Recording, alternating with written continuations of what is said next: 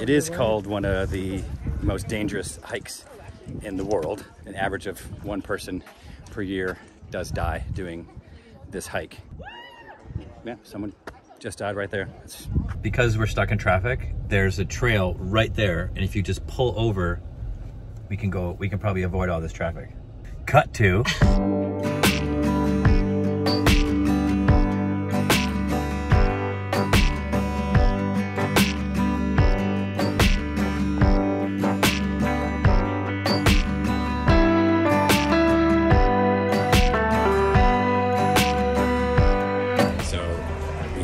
shuttle through the park. I just got into the park and now we have to wait in this Disneyland line to get off the grid.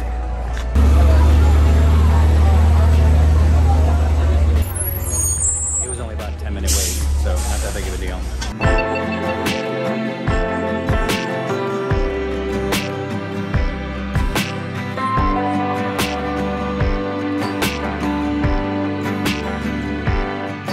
We are going to head to Emerald Pool Upper and Middle today, and because the bridge to the lodge is closed, this whole thing is like a line. Zion National Park is just a line. And so we started at the bottom where the hotels are. We went to stop 4, got out there, could not get on a bus at 5 because the bridge across the river is closed. And so now we're heading to 6. We got weather. Could be flash flood. Be really good content. Be good content if we had a flash flood. That is flooded. Wow.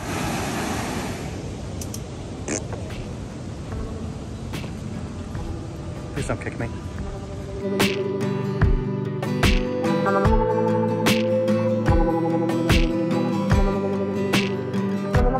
We keep passing people and they're like, turn around.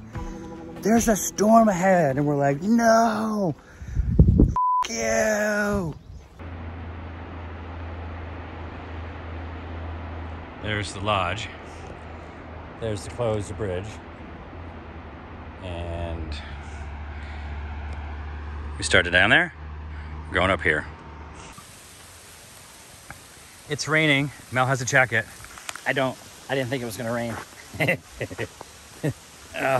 Let's find like a overhanging thing. Oh God.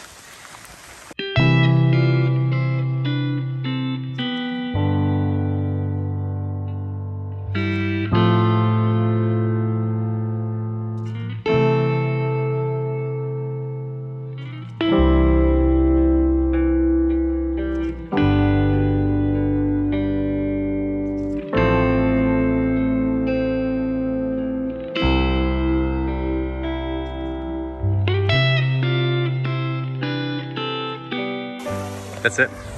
That's the pool. Cool. Oh, I see. You can go underneath this if you want to. Mel is hanging back. She got up early and made a coffee run before I was awake. So she's tired. So she's staying down there, just at the bottom of this upper pool trail. I don't know when I'll ever come here again, so.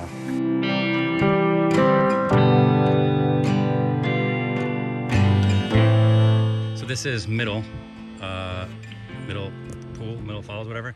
And then that's upper. So Mel was sitting there.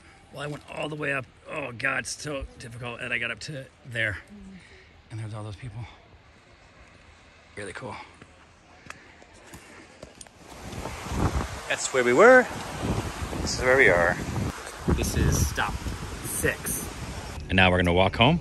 We're gonna take a shuttle. We're gonna get on one of those shuttles and go home. Uh-oh. Here. We're at the Zion Lodge.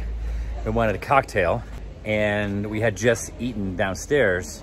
You can't get a cocktail without ordering food because of Utah law. So we got a grilled cheese sandwich off the children's menu because that felt like just sticking it to the system. You know what? I gotta get booze, that's fine. I'll get children's food with it. So anyway, we got some drinks, and then for some reason, we're gonna be the only people out on this patio. It's very nice here. I don't think I would stay here. We chose to stay at a hotel in Springdale, which is just outside the park. I mean, it's right there. We walked from our hotel. There's all the amenities and stuff that you need, and Wi-Fi and phone. And here, my phone's not working. And, you know, the amenities, they're okay. They're okay. It's nice to be in the park, but right now the bridge is closed, so you couldn't even walk to those trails. If we came back, or if we gave anybody a recommendation, it would be to stay in Springdale and take the shuttle into the park.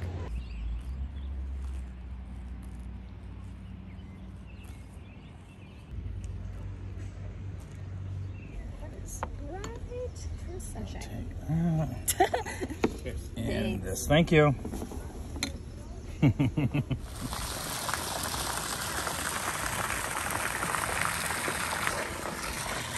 This is our hotel.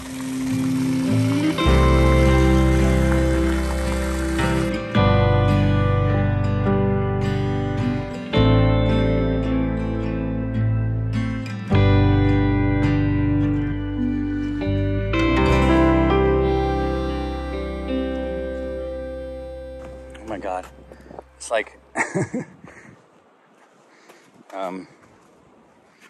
just look at this. That is to your death. I don't even understand where this is going. This switchbacks down, all the way down to the river, which is down there. You can't even see it. It's around the edge. God. You sure this is what we want to do? No. I mean, here's the thing. It's like this. Like unstable, all the way down to that river. I don't know, man. I think this is a trail over here. So I think you just have to skirt along this guy. I thought you had to go down there, which is just like ridiculous. So, all right, we're gonna go over here. Okay.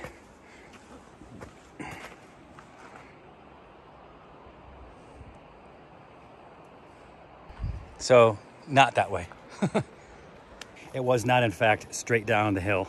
I'm almost embarrassed that I thought that was the way to go, considering the people we saw coming back up. But it is still sketch.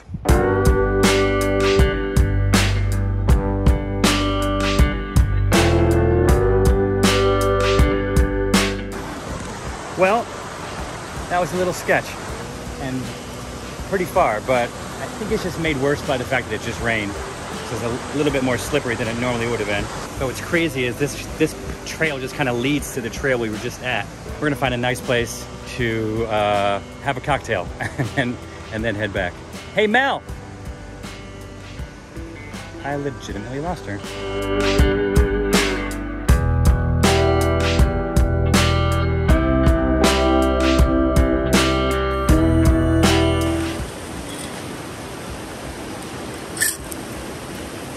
Okay, back up.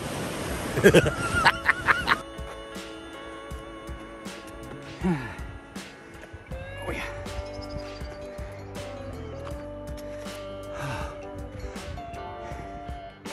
So easy coming up. That was fun, but not easy. Not easy on the knees. It should have an age limit of 52.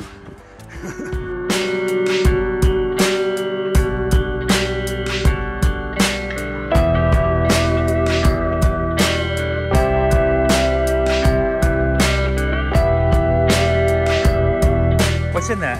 What is that? I bet that's a cocktail.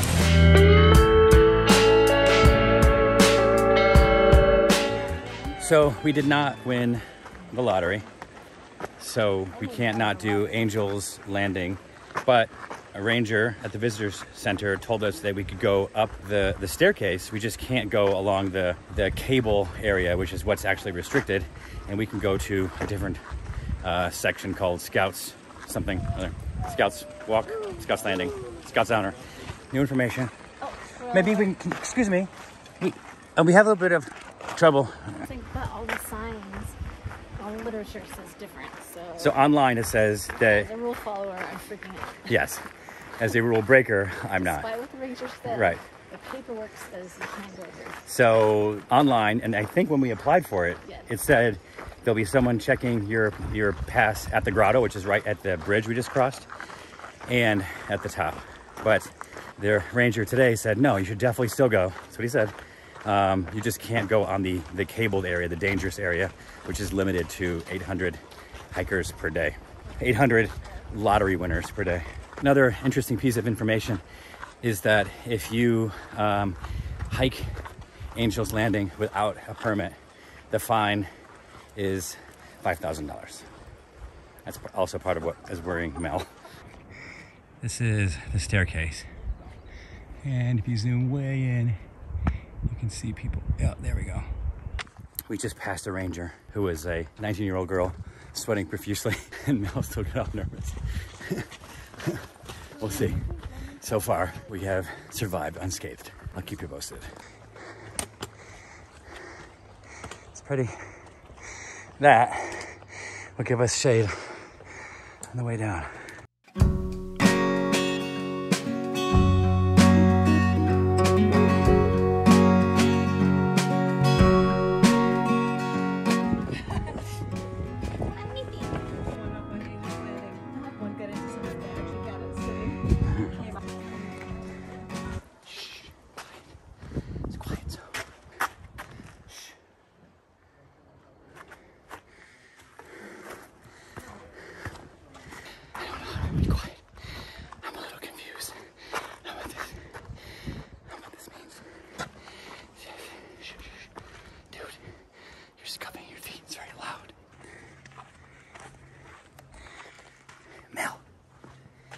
Is there going to be a sign that tells us when the quiet zone is over?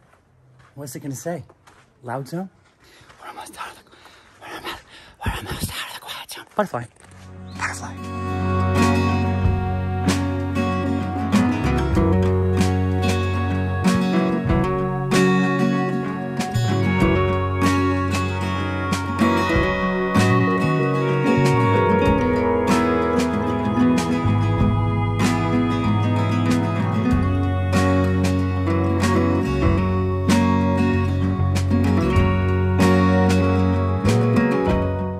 This is Angel's Landing, what you need the permit for. What we did, you did not need a permit for, but it is definitely confusing, which is nice because I think that's one of the reasons that the trail wasn't so crowded.